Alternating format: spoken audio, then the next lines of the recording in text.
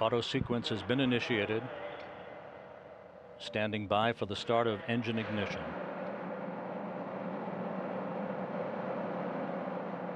The engine ignition has started. T-minus 3, 2, 1.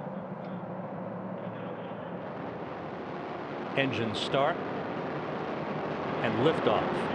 Liftoff of a new Progress resupply ship bound for the International Space Station.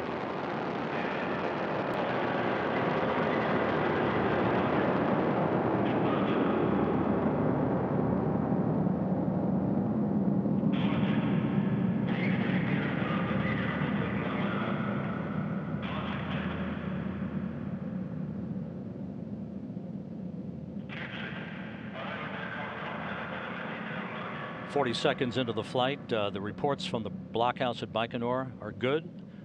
Good engine performance so far for the first stage of the Soyuz booster as it heads downrange from the Baikonur Cosmodrome in pursuit of the International Space Station.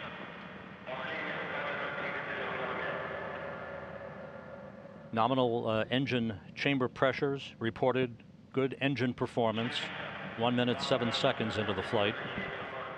Good yaw, pitch, and roll. Passing through maximum dynamic pressure on the vehicle.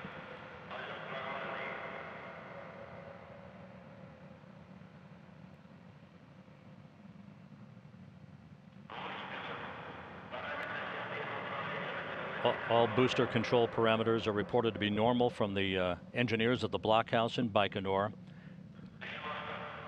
About 30 seconds left in first stage performance. The 4 strap-on liquid fuel boosters will separate, and then the second stage engine will ignite.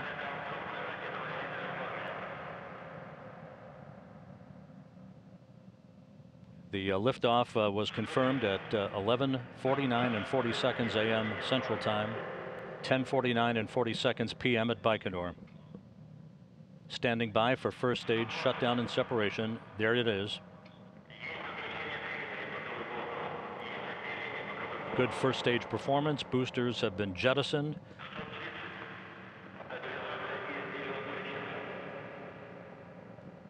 The Soyuz booster and the Progress resupply vehicle 35 miles in altitude, 78 miles downrange from the Baikonur Cosmodrome, traveling more than 4,000 miles an hour. Second stage engine up and running in good shape.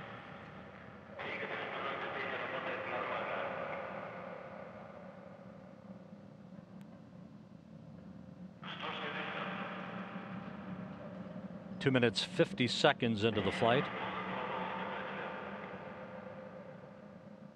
The shroud covering the Progress vehicle has now been jettisoned. That occurring at an altitude of 52 statute miles. The Soyuz booster now 102 miles downrange, traveling almost 5,000 miles an hour.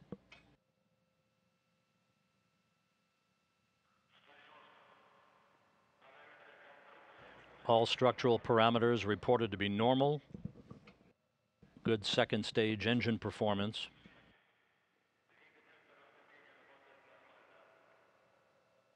Three and a half minutes into the flight.